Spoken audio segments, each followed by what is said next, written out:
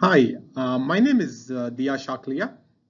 I will be presenting today the regulated bioanalysis for small molecules.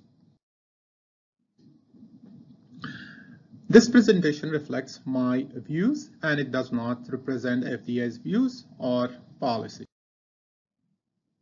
Product quality is an important standard in car industry, electronics industry, and of course, the medicine manufacturing industries.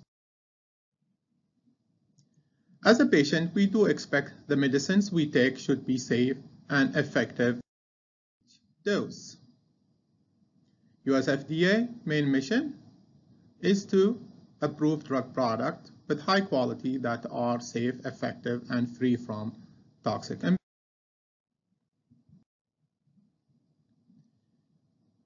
The objectives of this presentation is to provide the regulated scope of the current bioanalytical method validation guidance, the link between the BMV and the data quality, and the FDA laboratory's implementation of BMV guidance. So, my presentation will start with the brief introduction on the bioanalytical method validation, followed by the relationship between the bioanalytical method validation and the data quality. Then I will present 3 case studies where we implement the bioanalytical method validation, and finally my presentation summary. The bioanalytical method validation guidance applies to chromatographic and ligand binding assays. Remember, this is a recommendation and can be modified with justification based on the requirements of the bioanalytical method.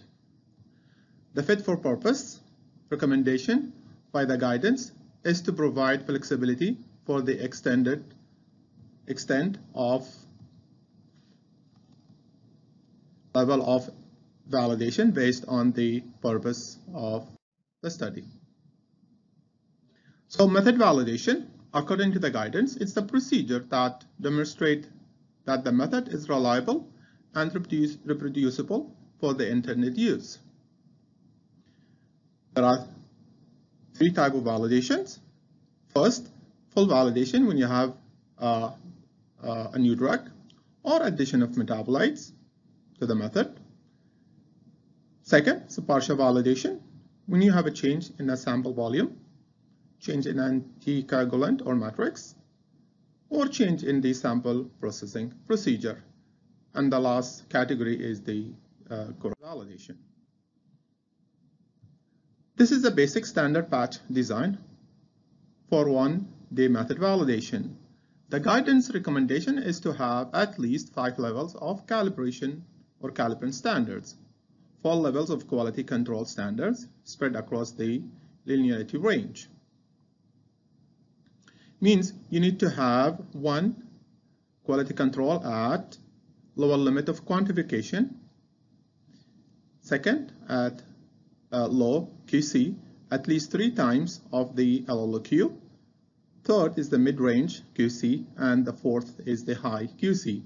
Other validation parameters standards recommended by the guidance is to have a blank extracted matrix to ensure the specificity of the method, and 0 standard, which is a blank extracted plasma with internal standard to ensure the sensitivity of the method. And finally, the bioanalytical method validation guidance recommended to have system suitability standards run at each validation day to ensure the system is running according to the expectation. One of the ways to ensure product quality is to ensure data quality. In any analytical method, the final data generated needs to be reliable. There are 3 data quality arms that are recommended by the guidance. 1, system suitability test. And every day, the validation or the sample are performed. Second, method validation parameters, which include linearity, sensitivity, specificity, selectivity, accuracy, precision, and analyte stability. And the third arm is the quality control checks. Low and high QCs are recommended to ensure that the analytical process is performed according to the validation criteria.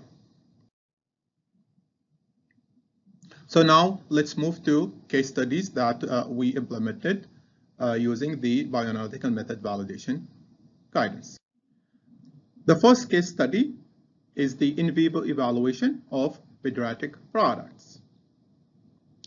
The study objective was to evaluate the relative bioavailability with pharmacokinetics measurement using a validated LC-MS method.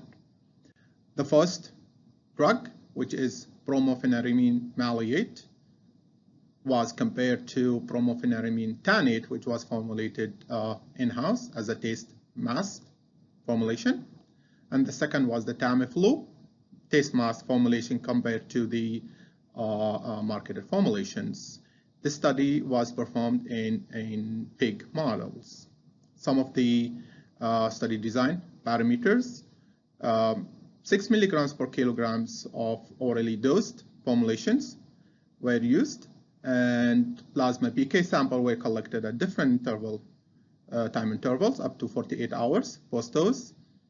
And as I said, we used validated LC-MS method. So presenting here some of the project outcome. Brompheniramine was completely or fully validated according to the BMV guidance, including linearity, accuracy, precision, analytic stability, and all were found according to the BMV guidance. Some of the results here, PK results, are shown on the table on your left-hand side. We compared with the AUCs, Cmax and Tmax for both the formulations. As you have seen here from on your right-hand side, the PK profile for both the formulation were found to be statistically non-significant, the difference between the parameters. So it was concluded the taste mask formulation was bioavailability similar to the marketed formulations. The second drug evaluated, here are some of the results. We evaluated both the prodrug and the metabolite, the acid metabolite. As you have seen here on your right-hand side, the PK profiles for both the prodrug and the acid metabolite were similar for both the formulation, and it was concluded that both the formulation have similar bioavailability.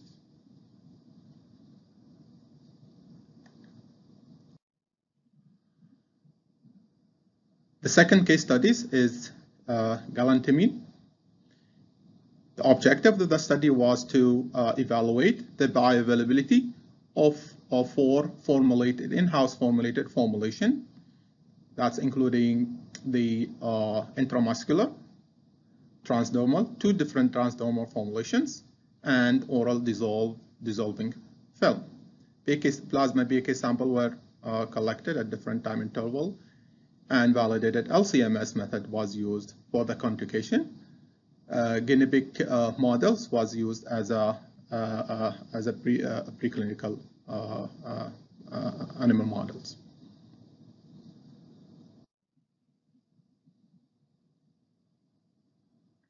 Presenting here some of the Galantamine different formulation PK data. On the right-hand side, you see the PK profile for all the formulations. On the left-hand side tables, comparing the AUCs for the formulations as we have seen here, different formulation has different PK parameters. So galantamine oral dissolving film provided a fast drug release on par with the intramuscular injection, and the transdermal drug delivery system formulations provided prolonged drug release to maintain the constant galantamine concentration in blood for about 18 hours. The pharmacokinetics results for all the formulation demonstrated that the galantamine oral dissolved film and two transdermal delivery system were all bioavailable in guinea pigs. This whole project was published in Biomedical Chromatography in 2008. The third example is the in vivo studies of dexamethasone intravitreal implantation.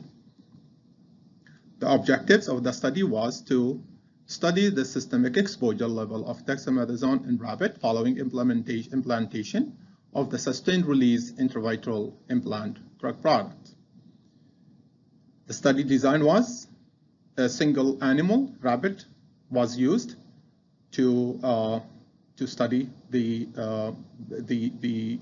product release in different matrices, including plasma, aqueous humor, vitreous humor, and retina tissue at the end of the study. LC-MS method was developed and validated according to the guidance, and we use fit for purpose to ensure the data. Here are some of the results from dexamethasone intravitreal implant study. As you have seen here, plasma did not show any concentration from 0 hour until day 7. Other aqueous humor, vitreous humor, and retina showed a high concentration. This, the first pilot study using one animal, is to understand the release profile, and we are following with another study, pilot study, using 5 animals to generate more data. But the important here is we implemented the fit for purpose recommendation by the guidance, which has made it possible to analyze the different matrices with accuracy and precision. So in summary, the good practice of the BMV is essential for data quality. Implementing new technologies in bioanalysis will reduce total analytical time, and at the same time maintaining the data quality. And finally, the advanced bioanalytical tools will always support the product quality over the drug product life cycle. I would like to thank the SBIA organizers, my supervisor, Dr. Patrick Faustino, Office Director, Dr. Larry Sue, and the Division Director, Dr. Thomas O'Connor, my MS Lab colleague, Dr. Zhang, Dr. Wang, and Dr. Grace, my OSIS collaborators, Dr. Haider, Dr. Gupta, Dr. Das Gupta, Dr. Julia, and the Office Director, Dr. Sean Qasim. Finally, I would like to thank my OTR family, and thank you all for your attention.